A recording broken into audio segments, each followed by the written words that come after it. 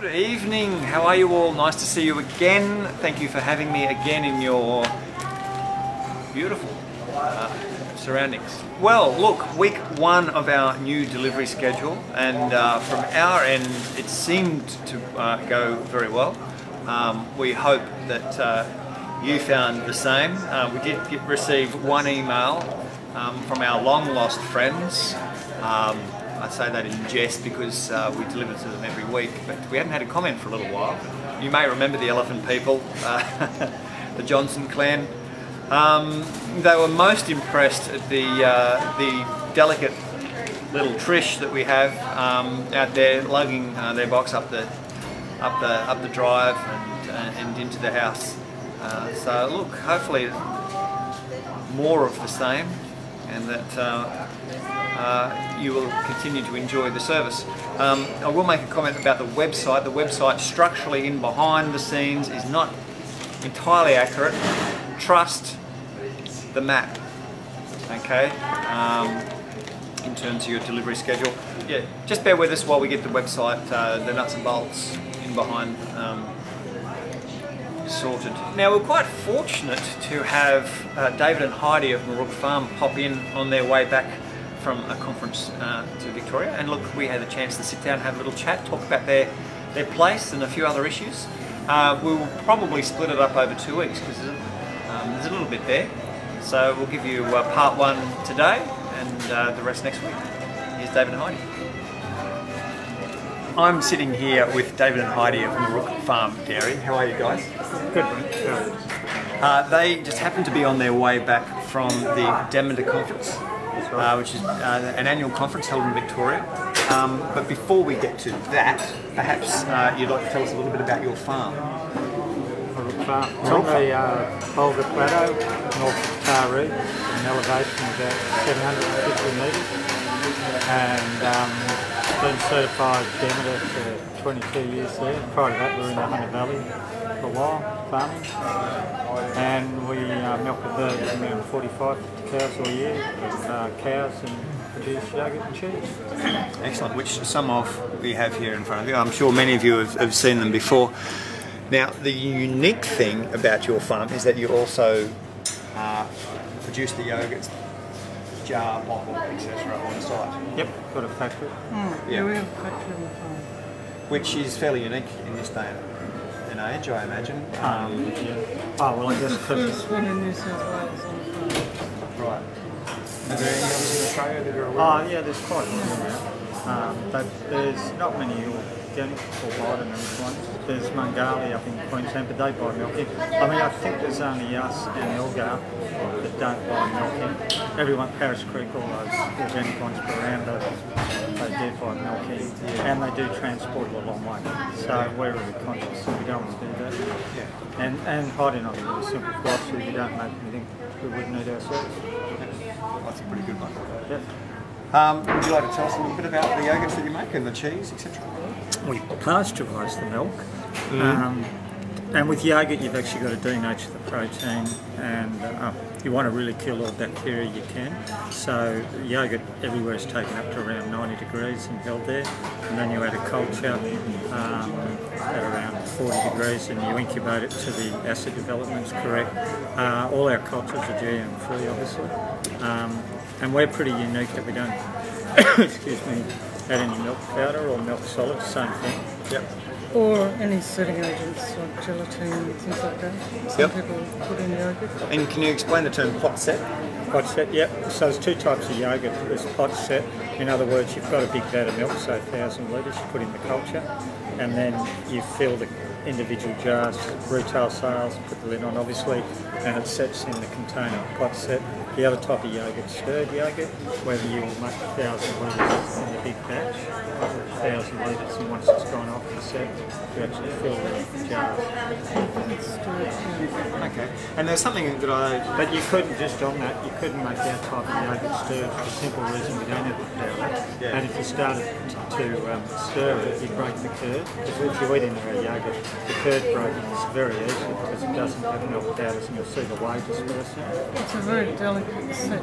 because it has no thickness. Yep, which is that little curd that we see that rises to the top of all your jars. Well, we've got cream on the top Yep. because we don't Buttermilk. homogenise. Yeah, right. And if we did homogenise, we wouldn't see the cream. Yep. Yeah, but we don't homogenise because it comes back to our philosophy of not even, make anything we wouldn't eat And ourselves. as natural as possible. Yeah, absolutely. But homogenising is bad news because you actually have to smash the fat globules. People will be aware, particularly old people, the cream rise to the top. In normal milk, you've got a thick layer of cream. But what they do in homogenisation is actually smash it, the fat globules, so it actually is all the same size globules, and your body can separate out, which is good fat. It's absorbed more readily straight into the bloodstream with homogenisation. I always encourage people to go and homogenise with their milks and things where So possible. if you want skim milk yogurt, you just skim the cream off the top of ours, and it is sort of literally skimmed. Yep. You can take the fat off yourself. Okay. And yogurts themselves and the yogurt cultures, they work on milk solids. And very briefly, they're getting like analysis of milk cultures is a combination of butter, fat and protein. Yep. So obviously our yogurt is very seasonal. So the best time of year, spring, summer, when cows are freshly calved, fantastic food everywhere. We've got really high solids because our butter, fat and protein is up. Yep. But say in the middle of winter when we're feeding a lot of hay or silage, and we're not in a lot of fresh grown food, the solids go down because the butter, fat and protein's down. Yep. And the yogurt's get running. But I thought it was really good having seasonal variations. No, definitely. I mean, and fat content is something that people are particularly conscious about. I mean, we have a number of people who want the skim kind of yogurt or the low-fat kind of yogurt. I mean, and at the end of the day, you're talking about a pretty minor percentage, 3.8 grams on average. But that will vary over the year too. Yeah, as you say, through the course of the cycle. But the other thing too, if you think about yogurt, I mean, if you've got, say, a litre bucket, which is a kilo of yogurt, and you have a little bit of date, it's not a lot because, for example, to get a kilo of cheese, because a litre bucket of yogurt's a kilo, to get a kilo of cheese, you actually need 10 litres of milk, so Very concentrated. it's very concentrated form of fat. Yeah, for sure. There's one thing I recall learning off you not so long ago, because many yogurts promote the fact that they contain acidophilus and bifidus and the various cultures. But then a lot of them will make the yogurt with those live cultures, but then it goes through another pasteurisation process, which tends to kill off what obviously kills off all the living cultures, whereas yours. And I mean, we're not the only ones. There are juicy, only organic that don't repasteurize. But I mean, they're live cultures in it. But the acidophilus and bifidus aren't the yogurt cultures. They're actually probiotics that are good for your gut flora. Yeah, sure. But they, What sort of cultures, are you allowed to mention names of cultures that you use when you're making the yogurt? well, This is just not really relevant. Streptococcus, and bulgar. Good. So you've just been down to the Demeter conference. Yes. Any highlights you'd like to share? The food. The food? It's really good food, which might sound a bit funny, but really that's the basis. The farmers all bring food. The farmers bring food, and it's just quality food and flavour. Linton's farm, it's on Greenwood's Orchard every year. That's a real pleasure to see, and it's been... It's Demeter farmers just bring whatever they like. From vegetables through to wine, food, wine, meat, whatever, dried fruit, fresh fruit. And Demeter stands out as the premier certifying body in Australia. Would you like to share with the people why? Well, I mean, we could talk about this a long time, but really organics, like we've been on this a long time, and organics in its true form, if you like, would stem from European practices from peasants, people putting straw out and making compost heaps, spread. It's gone a long way to now.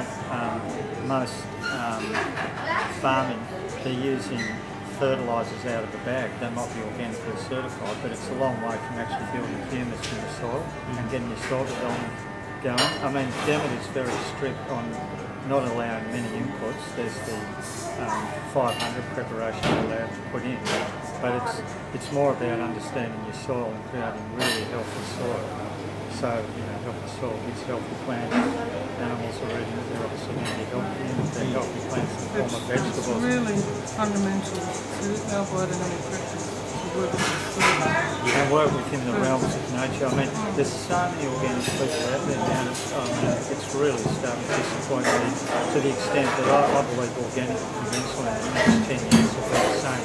Simply because you can go out, if you want to put manure on, you can go and buy a pelletized put manure that's certified by Verifone, natural, whatever, and it's organic. It goes into the plant the same way as inorganic fertilizer. I think as the organic industry gets bigger, that there's a greater drive to expand supply, and perhaps the bigger players, the supermarkets and that kind of thing, are trying to drive a weakening of the organic standards, so it can fit that input-output model. Well, also, you know, we live in a society that wants instant solutions, and people find it very hard to think a bit outside the square.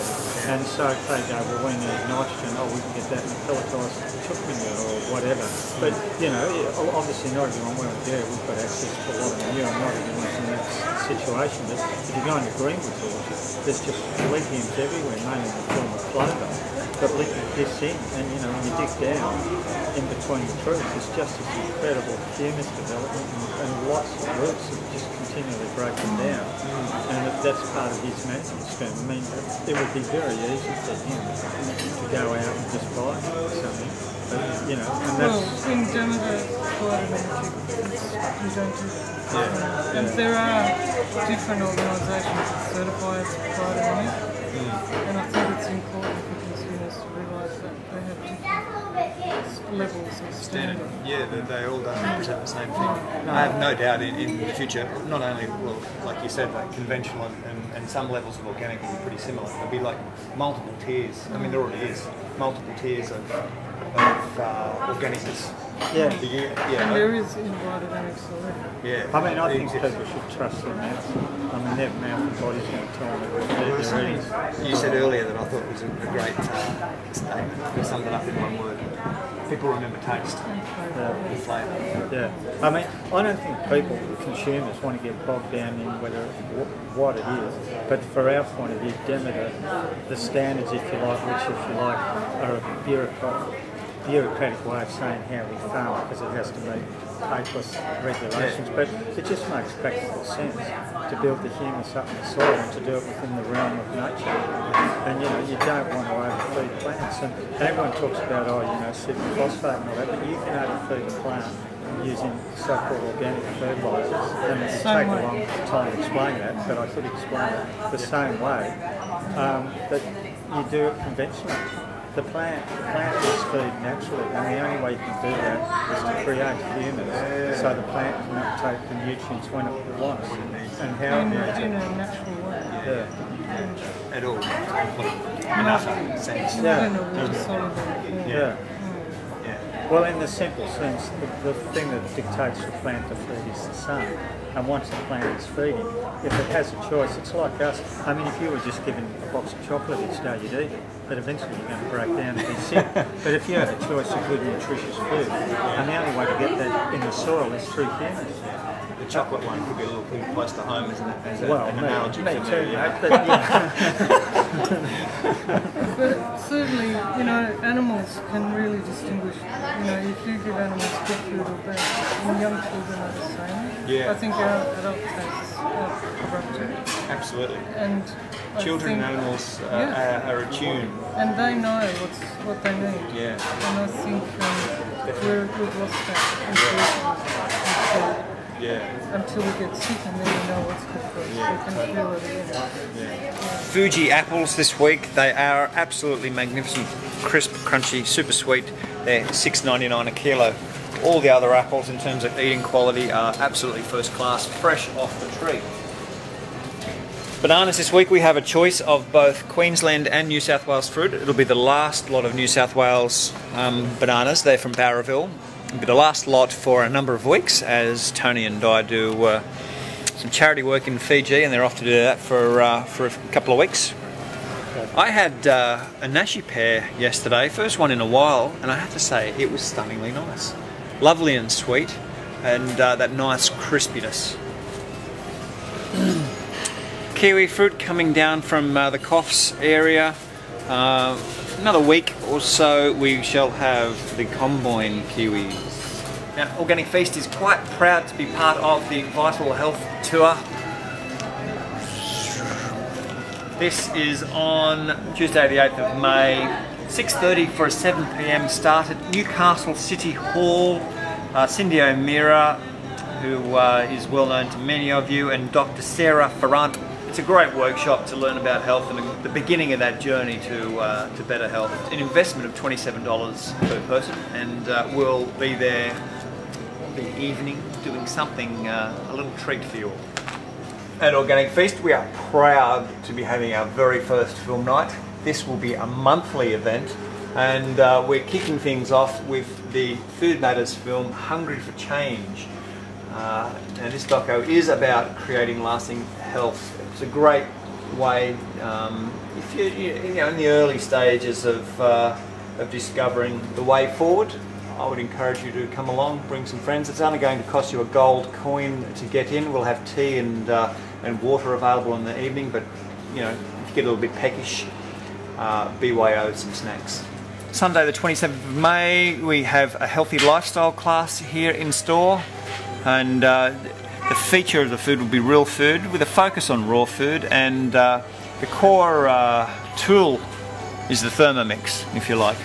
It's not a Thermomix class, it's not a Thermomix it's not a Thermomix sales pitch, but it's a great opportunity to see it in action, and just how it does make making good food so much more available.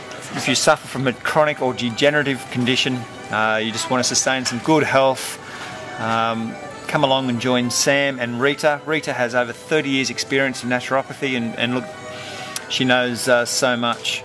And Sam is 12 months into her health journey, and she's going to share with you many of the things that she's learnt in turning around her cancer situation. Still a great range of potatoes. We've got Pink Fir, Purple Congos, Tulangi Delight, Royal Blues, Purple Majesty, Dutch Cream, King Edward, Spunta. Look, there's a wonderful range of produce. We've got some locally grown, pre-certified organic zucchinis. That's the Costa variety, the nice stripy, Calliope. But in terms of the leafy greens, starting to see definitely the benefit of the range. Finally, some good, abundant supply of kale, both the black Tuscan and the curly. The snow peas, absolutely stunning. Tomatoes, the quality is a little bit variable in terms of the presentation, but look, it is approaching winter. Now, Tocal on this year will be there. It's the 4th to the 6th of May. There's a couple of great workshops that you can go to. Honey, good for us inside and out, we know that. Good unpasteurised honey. And there's a great opportunity as well to go and learn about biodynamics, healthy soils, produce healthy food. A little bit of what David and Heidi were talking about earlier. Andrew will see you there. Andrew is going to be at Tocal, is that right? Look, I'd like you all to meet our team. Here's Trish. You'll see her at your place soon, I hope.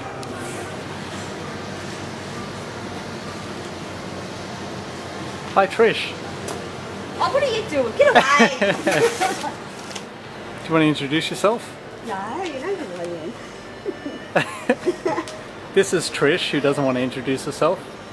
Can you give us a wave, Trish? Thank you. Oh dear. She's a bit camera shy. Yes. Very. Here's John. So this is John, one of our couriers. Say hi, John. Hello, John. Give us a wave. Yeah. Hello, everybody. You may recognise John as the owner of Cornerstone Cafe in-house, just down there. Yeah, I had the privilege of running the Cornerstone Cafe here at Organic Feast for 3 years, which was a a great experience and gave me a great opportunity to meet a lot of interesting people and serve them. And that's now transformed into Momo, which is a fabulous cafe. So what areas will you be servicing, John? I'll be driving the vans down to the Eastern Newcastle and Eastern Lake area on Tuesdays, and Western Newcastle and Western Lake Macquarie on Wednesday afternoons. Right.